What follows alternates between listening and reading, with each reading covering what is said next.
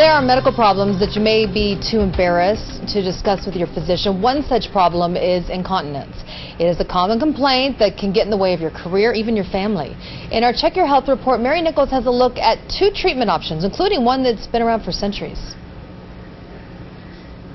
Hi, Mary. Hey. How you doing? Good. I begin with my personal physicians sent me here because I had reoccurring bladder infections. Bladder problems, or incontinence, is a common complaint for many women. It is embarrassing and can get in the way of regular life.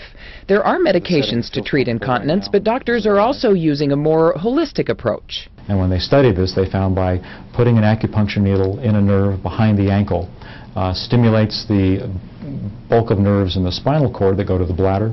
Stimulating the nerves to the bladder modifies how it behaves, and the urgency in incontinence is improved in about 2/3 or 3/4 of patients. Dr. Richard Lebowski is a urologist at Altaview Hospital. He says a technique similar to acupuncture is one tool to help treat incontinence. In more complex cases, surgery to insert a nerve stimulator is another option. This wire stimulates the nerve going to the bladder, and with 2 steps, again without patient surgery, with some local anesthetic, patients can do very, very well with this. Before medications or acupuncture or even surgery, you first need to talk to your doctor. Dr. Lebowski admits it's not an easy conversation to have with a physician. An extremely common problem, and indeed there are 2 things. One is patients are embarrassed, they don't bring it up to their doctor or family members to even talk about getting advice or therapies that might be appropriate.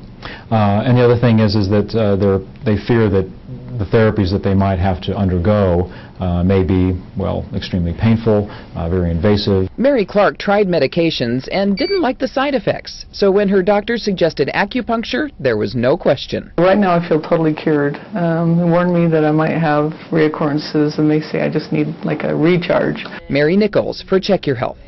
We only barely scratched the surface describing treatments for incontinence. If you'd like more information, you can, of course, go to our website at KUTV.com and then click on the Check Your Health link.